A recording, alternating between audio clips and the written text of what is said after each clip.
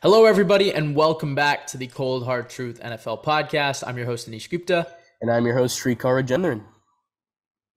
Well, as you know, you guys kind of already expect it. We're already into week 11 now of the year. I've lost track. What the hell?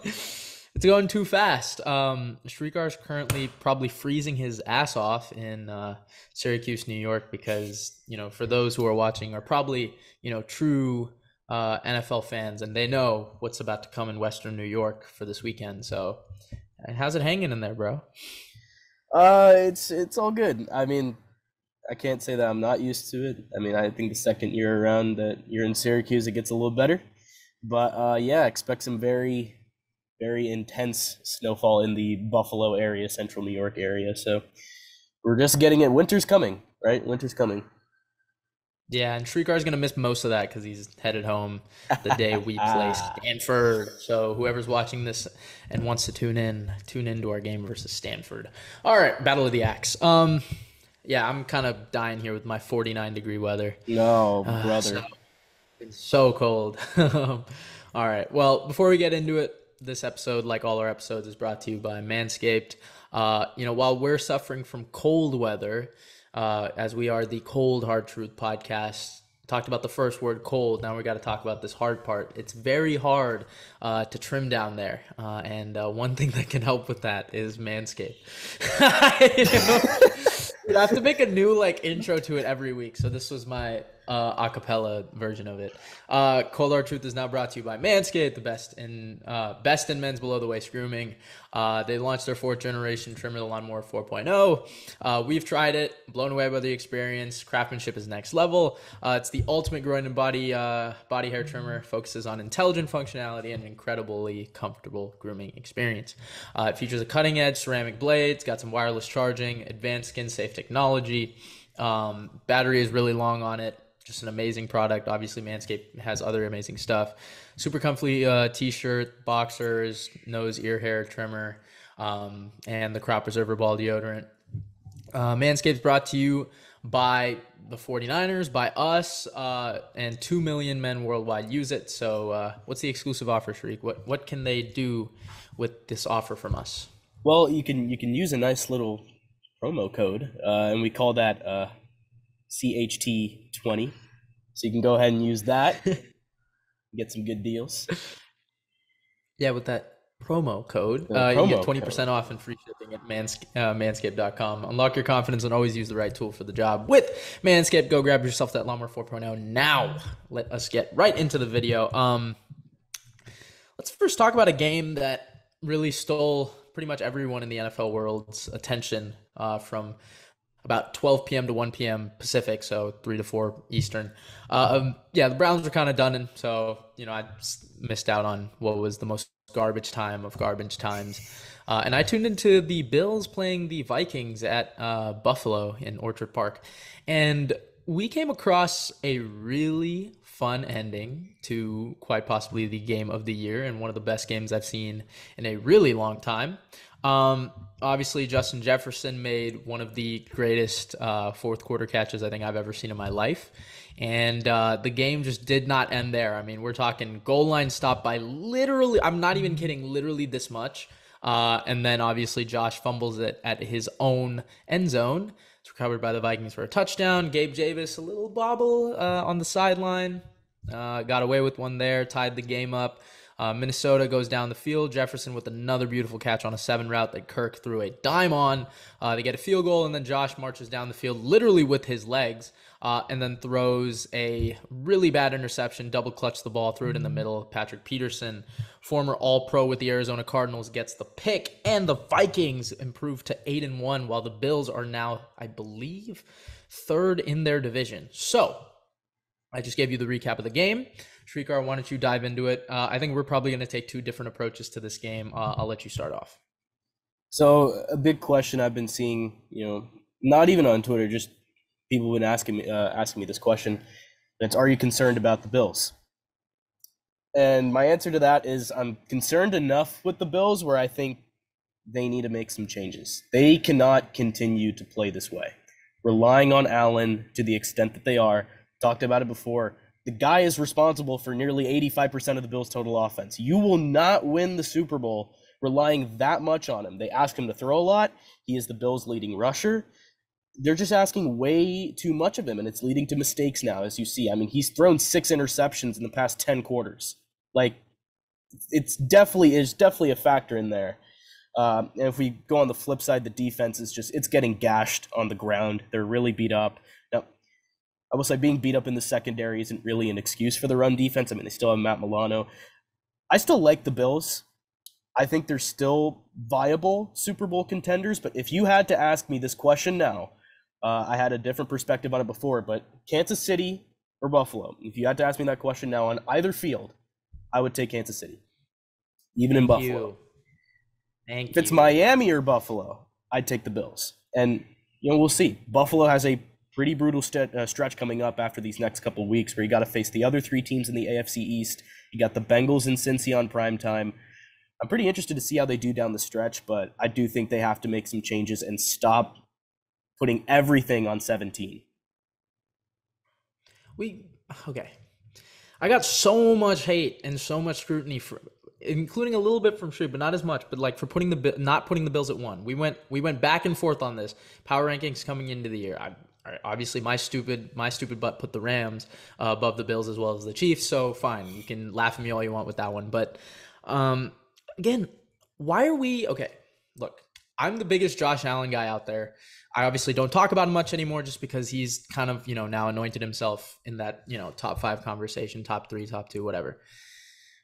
Why are we anointing the Bills number 1 when they have not won anything? What do they have to show for all this talent? They have not won a Super Bowl. Why are we just putting them as this like consensus great team? This is my problem. Like this is the same thing that happened with Baltimore in 2019 that Jack and I went literally back and forth on really heated debates on this. Like, why are we anointing teams like the Ravens and the Bills for stuff that they just have not shown? So that was like my whole thing. And sure, everyone predicts Buffalo to go 15-2, 14-3. They constantly disappoint in that regard. They've disappointed in that regard for the last 2 years. So like, that's my point. I think Buffalo's getting too high expectations. I think they fall into it. They're a bit arrogant on the field. You can see that. I mean, like, teams are like going crazy. Like they just won the Super Bowl when they beat the Bills. Like, why? Like the Chiefs are still, they've always been, and in my heart, they always will be the number 1 consensus team in the AFC. I have like the Bills. Sure, you're going to tell me, oh, Anish, but the Bills beat them. Chiefs didn't have their 2 starting corners. So like, I mean, what are you going to throw at me? And now it's probably going to be that the Chiefs finished with a better record than Buffalo. And if they were going to play in the playoffs again, it's going to be at Kansas City. And Buffalo is never going to get Kansas City at home. They're going to have to deal with it. Bills fans are going to have to deal with it. And you're probably going to have to deal with another loss to Patrick Mahomes. That's just how the cookie's been crumbling so far. Like, that's what I got to say about Buffalo. And you're right. They are true Josh Allen reliant, but also this is probably the first time I've actually been critical of Josh on this pod, quite frankly, because we just don't talk about him. Like the interceptions a lot are on him. Like the one to Pete, what are you doing? I mean, like it was a double clutch. You do not double clutch and throw over the middle of the field. That is scouting 101. You never do that. Well, at minimum, you tied the game. So late. Huh? At minimum, you tied the game too. They were in. Oh, yeah. Yeah. I mean, he took a risk, right? And like, yeah, you just can't. That's a late ball. You're double clutching it. That's DB galore. I mean, you're throwing it in the end zone, right? So there's already about 5 or 6 DBs that are there. You just don't want to take that chance, including linebackers that play off it. Like, just not a good read. A lot of his interceptions have been on him. I used to always defend him and say he's had, a lot of drops. Not really. Like, since 2020, not really. So I can't put it on that. I'm not going to go on a limb and say, he's not good or there are quarterbacks that surpassed him. I'm not into all that stuff. I do rankings at the end of the year. But yeah, the Bills, they've got some work to do. I don't want to put any blame on Ken Dorsey. I do agree, fine, it's a little Josh Allen reliant. You can afford to do that though, because I mean, for long-term, no, but I think as of right now, if it's working, which at least it kind of has, yes. But I just don't think it'll work in January, I would say. I think that's like, well, even now it's not working though. Yeah, I like they're scoring points. It's like, it's not like they can't score. I mean, these are like 30 to 33 games. I'm more concerned a little bit on the defense. Like, I mean, just because their secondary has been a bit banged up. I just think they're lacking consistency in situational football. That's where it comes down to it. And yeah, a lot of the situational football has been on Josh. So that's probably what I'll talk By the about way, the Sean Bills. McDermott, if I'm Sean McDermott, take the points at the goal line. Like, you're up. What were they up by? Like, I think they were up like, I want to 17? say, no, I want to say 10. No, 10, 10. When they're 10, at the 10. goal line, why don't you take the points? They're at the 7-yard line. That just makes no sense to me. Okay. So you talk about situational football. I mean, no, agree but with you're you. playing like it's snow game. I don't know. I mean, you can call it what you want. I think the Bills as a whole, though, they're being anointed as the ones that everyone's hunting. Why? The Bengals won the AFC. The Chiefs won the Super Bowl. Like, if you're an AFC team, those are the two that you should be really focusing on, not a team that's been constant playoff, 3 straight playoff losses. So I don't know. That's just me. Moving on. This is the team I wanted to talk about. This is the team that I've been begging to talk about for the last few weeks. Minnesota.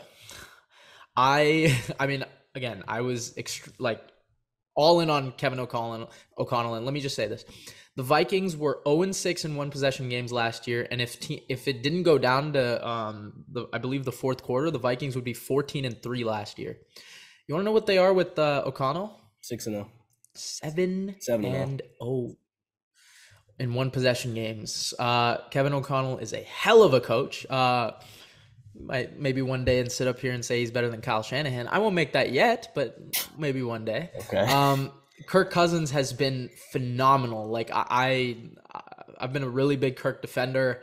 I said with or without Allen, I thought Kirk was going to show that, this was his game to take. And sure, he had 2 bad interceptions. I can't defend that. But in the fourth quarter and overtime, my God, was he impressive. I mean, the throw to Jefferson that set it up in the goal line, if those of you who do not know what I'm talking about, 26-yard line, 3rd and 7, I believe. Like I think it was one of the most accurate throws I've seen all year. That was insane. He has time and time again at least come through when it matters, and that is why they're winning these one possession games. Sure, it could be against Washington, Arizona, blah, blah. But fact of the matter is they're winning the games. So I can't fault him for not winning. Big time on Kirk. Obviously, Justin Jefferson. I think he's even exceeded my expectations. I think he's probably up there now. I think he's Cooper Kupp. It really hurts to say that, but yeah, I think it's him and Tyreek who are the 2 best right now. And the Vikings, I think their ceiling is limitless. Like, they could really be the best. I mean, they were my Super Bowl pick for a reason. So it's, I got, again, a lot of slander for it, but they're looking pretty good. I think I had Vikings Eagles in the NFC chip. Obviously throughout the season, I think Philly would probably win it.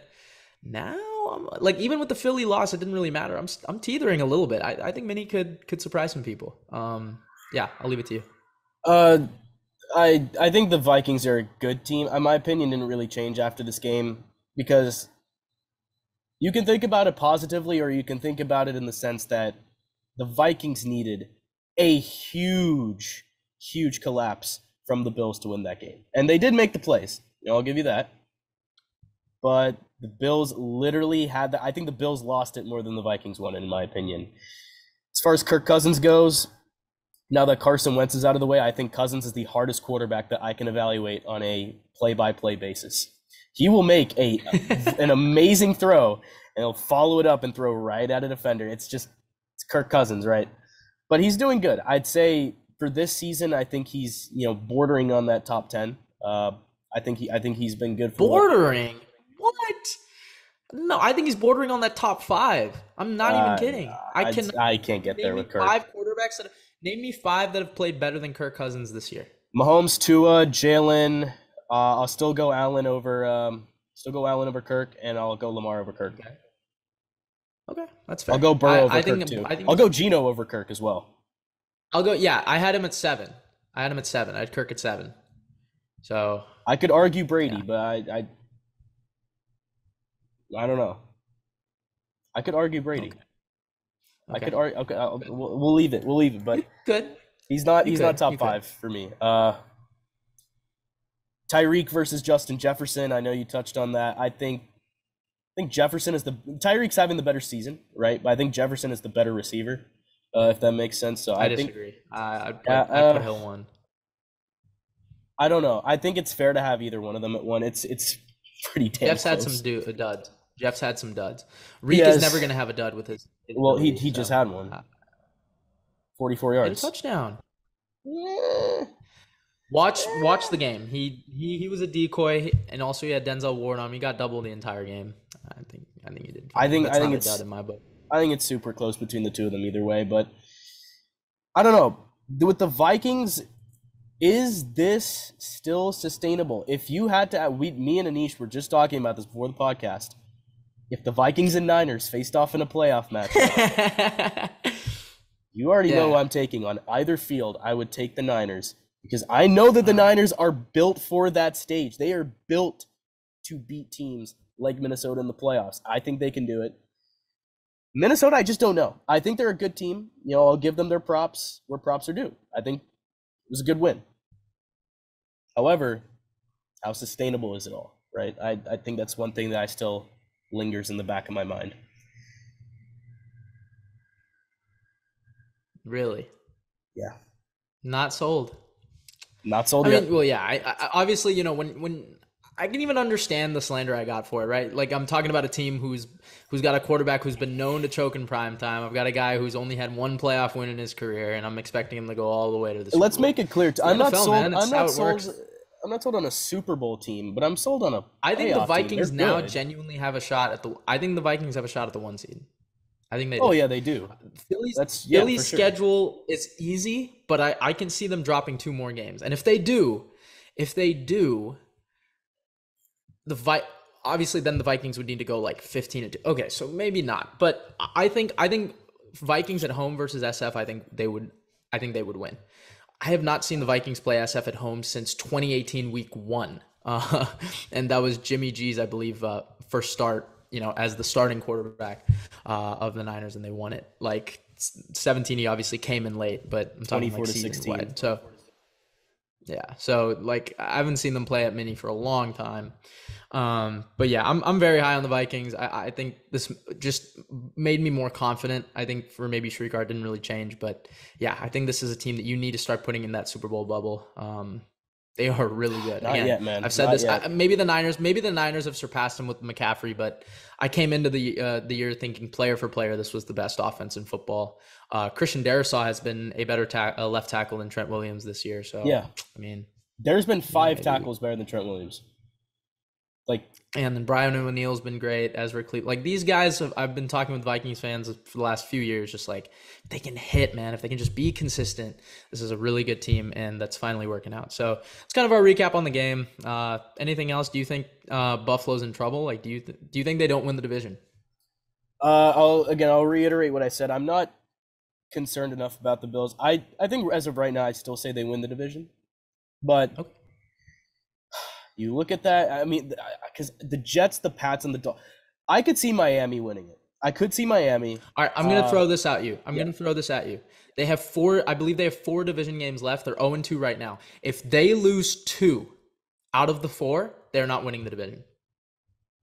I'm going to stamp that right now. If they lose, so they play the Pats twice, they play the Jets and the Dolphins once. I believe the Jets is at home. I believe the Dolphins is at home, and then obviously they split with the Pats. But if they lose 2 of those 4 games, they are not winning the division. I think they beat New England on the road, and I think they beat the Jets in their building. So, okay, so Miami in their building is a little tougher because they can run the ball, and it's going to be snowing like crazy. So that's a little bit tougher. But I think they get. I'm going to say they get 3 of the 4. I think the Pats twice and the Jets once. Because the Pats is in January. It's like January 8th. You're still not sold on. I think the Pats get them once, man. I think they do. If they were to get them once, I think it would be in Buffalo and not because, in Week 18, some other stuff may happen. So. Yeah, I think the Pats get them once. All right. Well, it's kind of, and then Minnesota. You think they run away with the division, right? Oh, they have it locked up.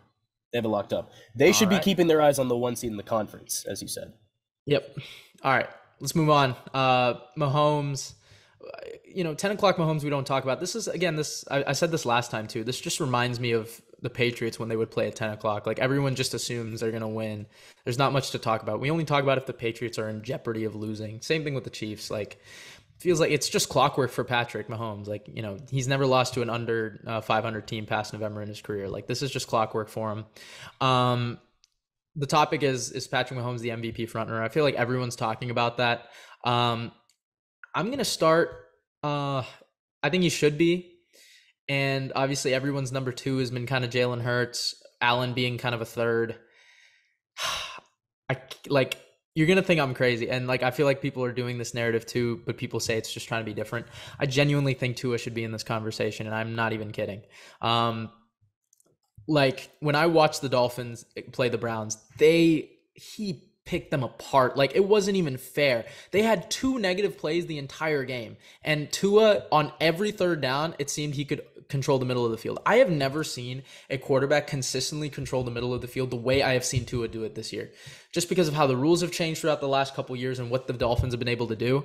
Seriously, it's insanely impressive. And something that I've always stuck with Tua on this, he's always been really accurate. Okay, fine, he underthrows the ball, whatever. Like, he cannot control that. What he can control is getting the ball to his target, and at least, or in a good, accurate way, and he does that. I think his stats have been really impressive considering he's missed 2 games. He's undefeated as a starter when he plays for more than 2 quarters.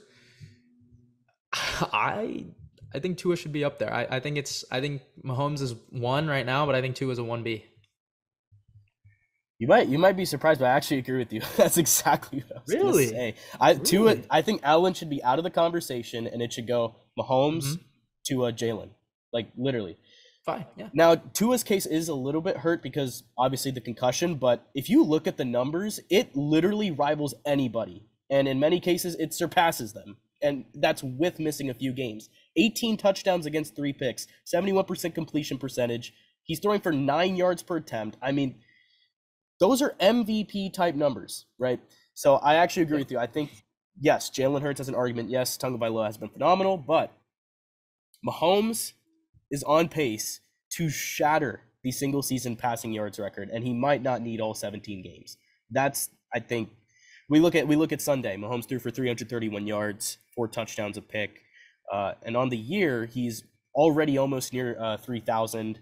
He already has 25 touchdowns, 7 picks. So if you look at the 17-game pace, that's literally like what we're looking at, like 5,500 yards almost. And that's well above, I think that's well above 40 touchdowns. That's probably above 45. And for those wondering, Peyton Manning has the current record right now. 5-4-7-7. Yep, with the 2013 Broncos. And also Mahomes and his team, I guess, they're 7-2. They're number 1 seed in the AFC right now. They also have 2 more primetime games, so that gives Mahomes a little bit, more of a chance to showcase in front of the nation. So that'll help him. But still 8 games left. But I think Mahomes is undeniably in the lead for MVP for me right now. But I'm with you there. I will give props to Tua where it's due. I mean, that guy's having a phenomenal year. So, yeah, I know a lot. I remember Jack especially was out on him.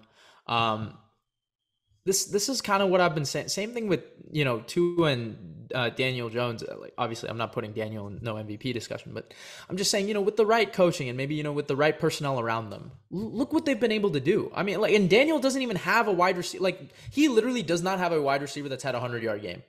Like, what? I mean, like, Daniel Jones, for what he's had to deal with, right? I'm just throwing these guys out there. Like, first of all, he has only 2 interceptions on the year, despite not having a single outside threat that you would start on any other team. Okay? Like, I mean, it's incredible what these 2 have done. And I'm not saying that because they're goop merchants, but I'll take a little boast here. Like, I feel like it's just, some of these quarterbacks, like, especially these 2 guys in year 3 and year 4, respectively, give them the right personnel. Give them the right coaching. Give them time. I feel like in the NFL, we're seeing too much of the cyclic mindset where you just want to get off them really quick. No, that is not how it worked for the first 80 years of the league. So yeah, that's kind of what I had to say. Do you think there's any way Tua breaks free from Mahomes and wins it? Breaks free? Absolutely not. But I think there is a way that he can win it. Okay. But it'll be a tight race the whole way if he does. And on Daniel Jones, he has done an incredible job this year of protecting the ball. That was the main issue, and he has, what, 2 picks on the year? We don't see him fumble as much, and he's basically allowed Saquon Barkley to be this kind of offensive engine for New York. So I think he's done a splendid job at managing the game. I know people hate to hear game manager a lot, but it can be a good phrase to describe a quarterback when you do it well. Yeah, it's not a bad phrase by any means, but at least he's protecting the ball. He's doing his job. That's where I'll leave it with Daniel Jones. Which is, you got to admit, it's hard to do with the personnel around him.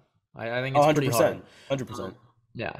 And I don't think Tua will break free, but I do think you're right. He has a shot to win it. I think Jalen, if he wins out, definitely does. Just because, again, if you look at this Washington loss, I mean, it was stupid, right? Like, first of all, the face mask, the Quez Watkins fumble. I mean, that really pissed me off. I was really angry. Like I would be so mad if that's how a drive got killed. I mean, that's just something Philly does not do. You're not going to do that again. That's a very fluky loss.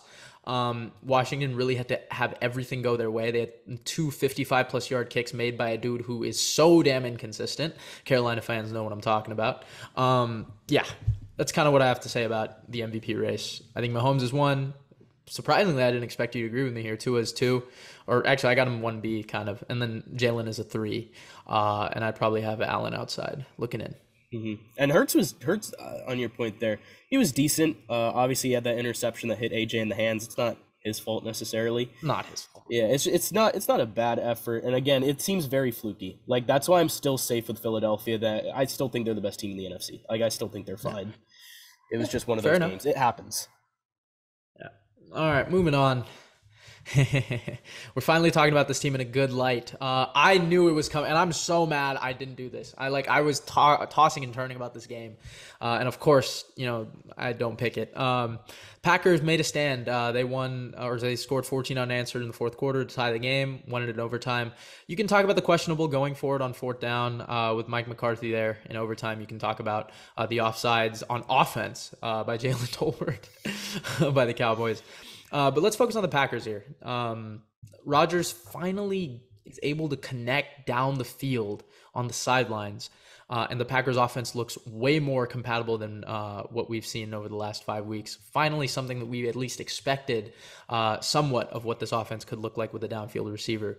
And they won the game and really put some life into this team. Like, this definitely saved their season. Shriek, I know you put it in the topic. Will the Packers make the playoffs?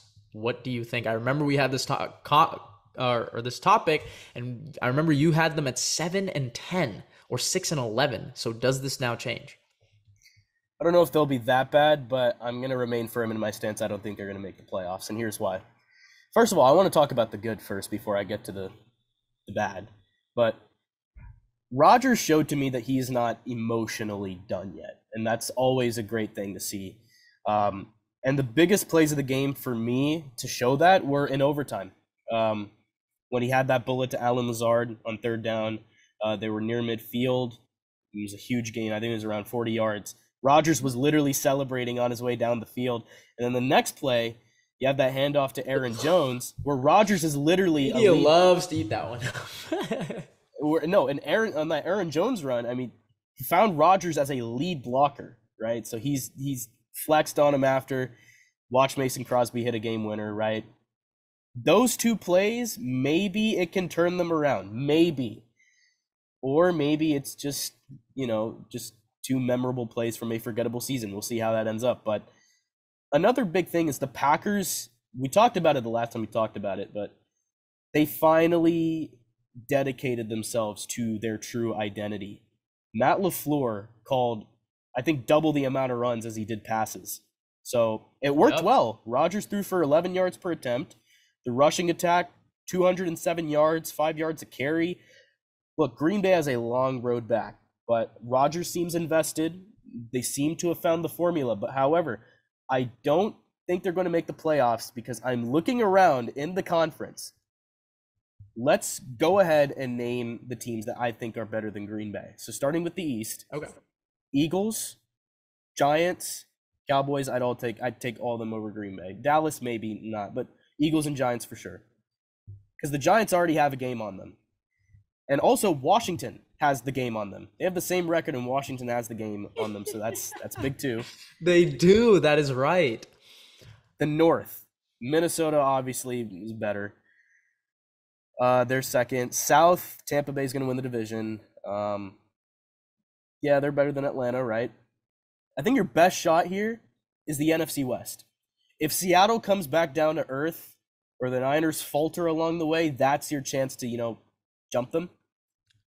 As it stands right now, I think they're going to be on the Okay, outside let's go looking. bracket here. Hold on. Let's go bracket and make this easier. Okay. Okay. So let's go division winners first. All right. Let's say it's Philly, Mini, Tampa, and let's just go with the Niners. Okay, that's 4. Okay. All right. Who are the 3 that go over them? Giants, Okay. either Commanders or Cowboys, and Seattle.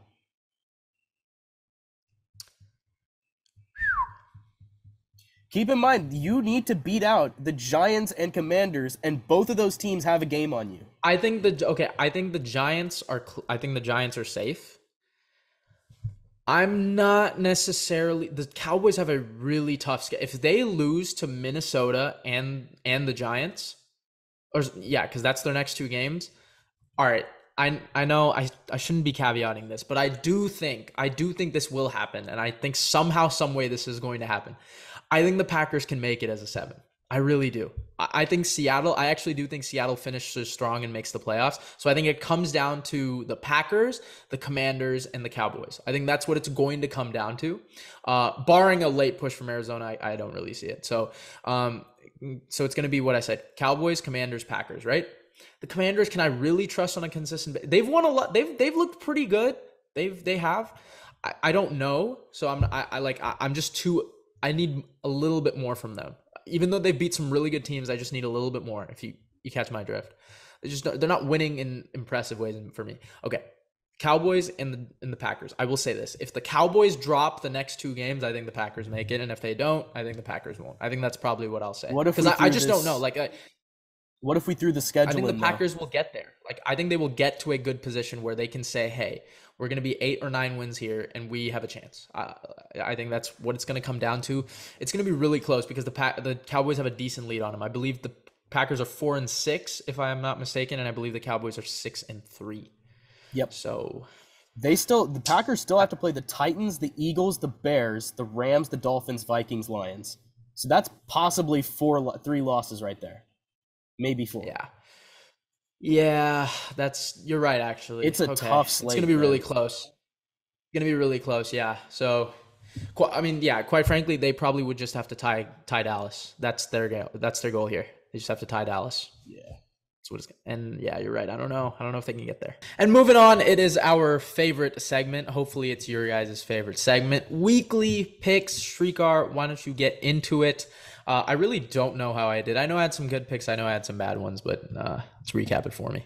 Everyone had a at 500 or below 500 week. So wait, really? It wasn't very good. So Jack won the week at 7-7. Damn.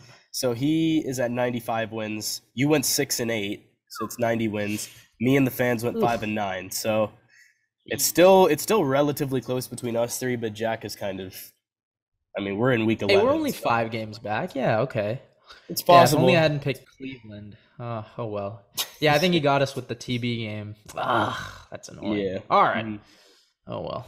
All right. Well, let's start technically, you off. should have been 4-8, but we gave you the Arizona one. What do you mean, gave me the air? I switched it. You know what? Actually, you know what? We should maybe poll this with the fans. So he changed the pick at 1:28, and we always say it has to be right before the kickoff time. So maybe the kickoff was at 1:28 though. Maybe we'll pull it, or maybe we'll let him keep it. He might need it. All right. You guys let me keep it. So, all right. Thursday night football. Got a good one. It's the Tennessee Titans and the Green Bay Packers in Lambeau Field. Aaron Rodgers and the Packers finally snapped their losing streak on Sunday. We talked about it before. And now you're getting a beat-up Titans team coming to Lambeau. I'll start off here. It's a short week. I'm actually going to pick the Packers here because the Titans are still missing Jeffrey Simmons, still missing Zach Cunningham. We don't know the status on those guys, but because it's a short week, I'm going to assume that they're out, which makes this pick a little bit easier for me. I think the Packers are going to ride the momentum of that Cowboys game and get a win here on Thursday Night Football. All right, let's talk about it. First of all, it's pretty funny how the Titans receivers start to do well when a certain number 17 Yeah, comes back okay. into the lineup. I am saying it. Ryan Tannehill is still a good quarterback. The only problem is the Titans are going to have to win this game by having the Packers not score points. And I think the Packers are a team that is capable of scoring points. You're not going to get 10 points from Denver every week, so with an injured team. So give me Green Bay, but I do think the Titans are better down the road. All right, Bears Falcons. I'll let you start on this one. The Falcons coming off a bad loss. Chicago lost as well to Detroit at home. Who you got in this one? This one's tough, especially because it's in a dome, and I feel like that does favor, or it helps both teams, right? Like I think the Bears can, really thrive on that. They looked pretty good in the Cowboys dome. They're actually they're the only team in recent memory, I believe over 2 decades, to score 29 plus points in consecutive weeks and lose both of them. So that I think is a testament to the Chicago's defense. Atlanta, I think you just got to go back to running the ball, man. I think that's just what it comes down to. I think they just got outclassed by Carolina in terms of the run game on a rainy Thursday night. Well rested, I think they really had time to prepare for this game. Give me Atlanta and a bounce back. I think they always play better at home. Yeah, Falcons also have the advantage of the mini bye. So, I mean, Chicago has seen Justin Fields emerge, but even in that heater, the Bears are only 1-5. So I'm also going to go with the Falcons here as well in Atlanta. It definitely helps them. They're more rested and Actually, I'm re-looking at this. See, the Bears can get to 30. I don't know if the Falcons can. I think they can. So that's why I'm a little bit concerned. I'm gonna keep Atlanta for now, but that's a pick that could easily change. All right, Browns Bills. We all know the circumstances of this game. It is going We to should be. definitely have saved this one for last, but okay.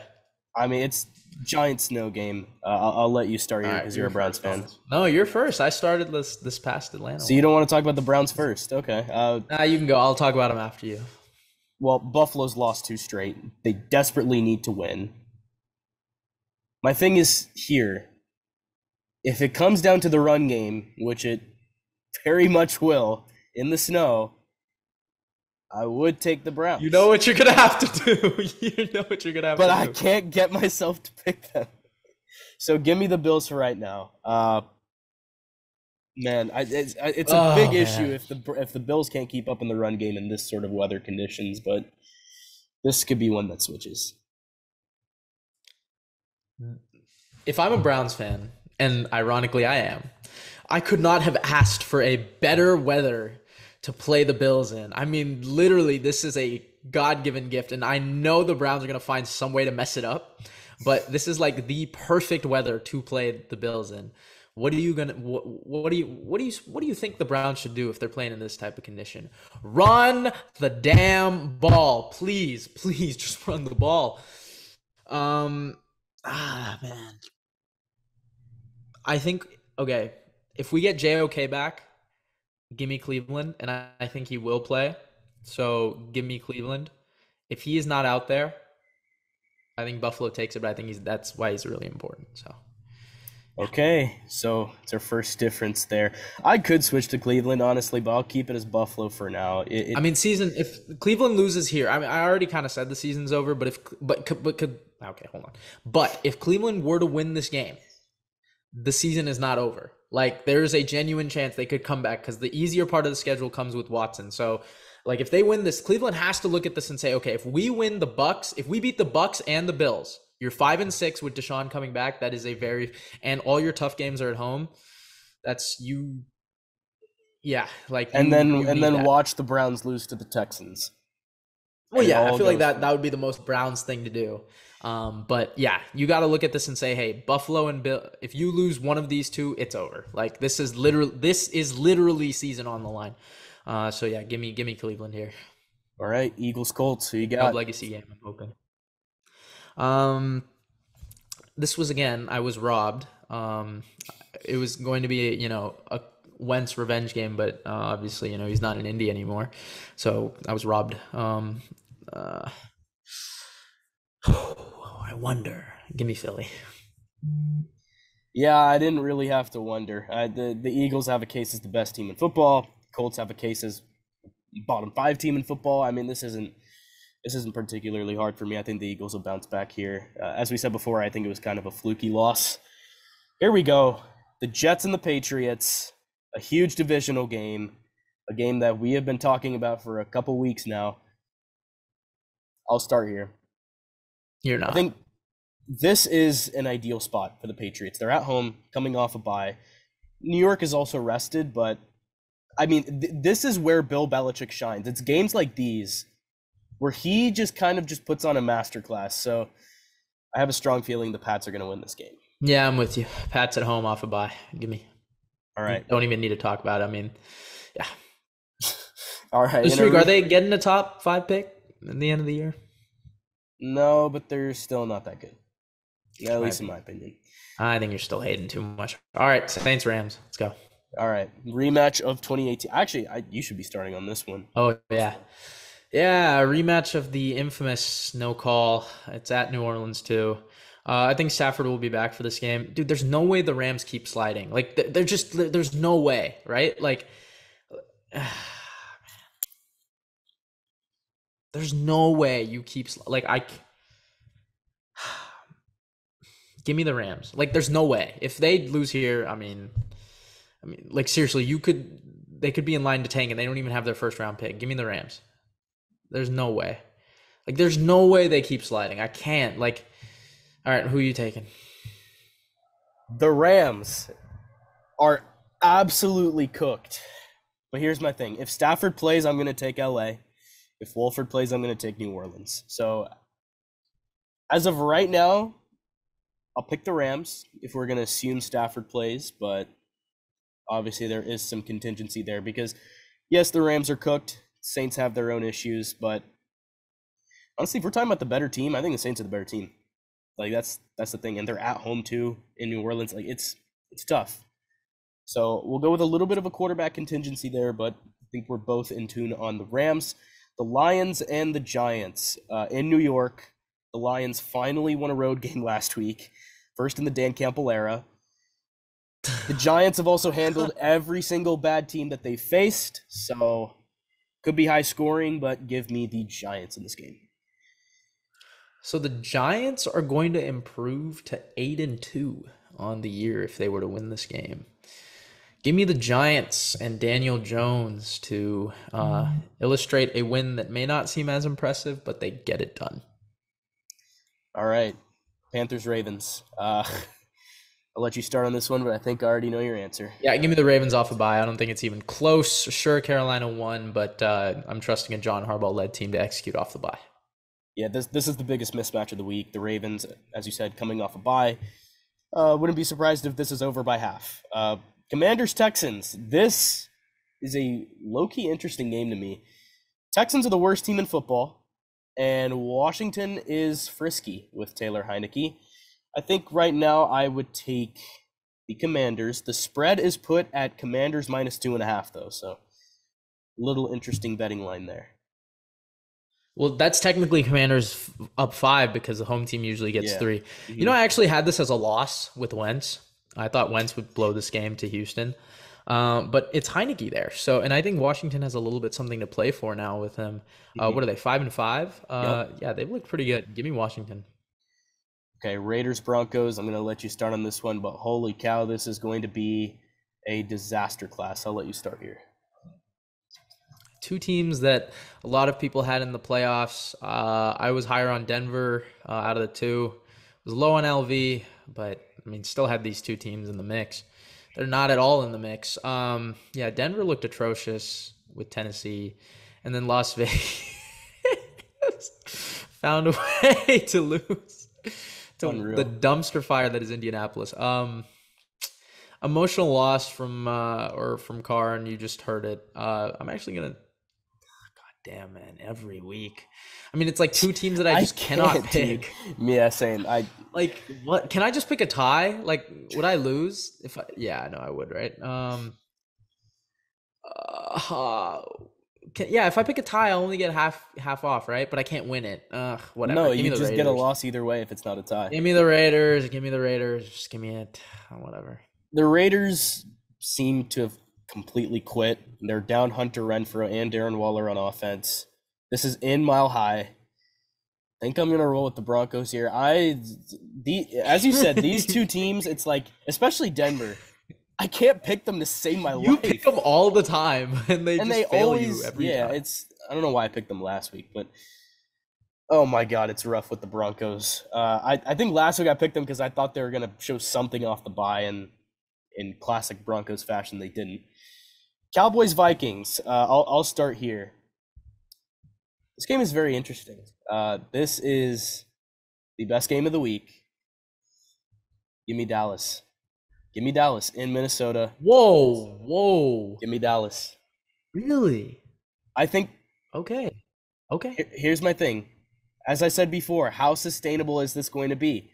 The Vikings got a very, very emotional high off that Bills game last week. You come home, Dallas is coming off a loss to Green Bay. That could rile them up for this game.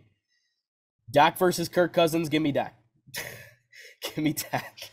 Still putting faith in Dak Prescott. When will you learn? Okay. I'm not even mad at that, just because Dak is 6-1 versus Minnesota, something like that. He's only had one loss to them. So I'm not mad at that pick. The Cowboys are 8-1 against the Vikings over the last 9 meetings. Wow, you made this really interesting, because I was really thinking about Dallas. Can't do it. Minnesota? Can't do it. I really want to see Dallas fail.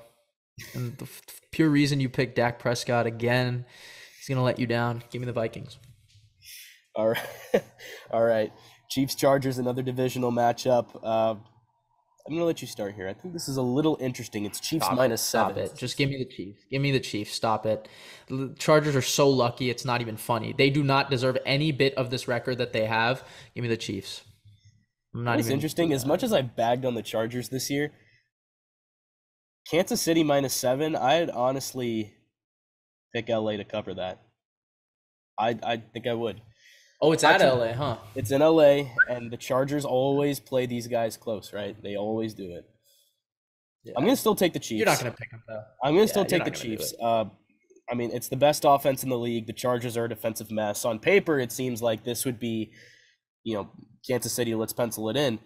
But especially in divisional games like this against the Chargers, I don't know how they do it. The Chargers just managed to keep it close. So I'll go with KC cautiously.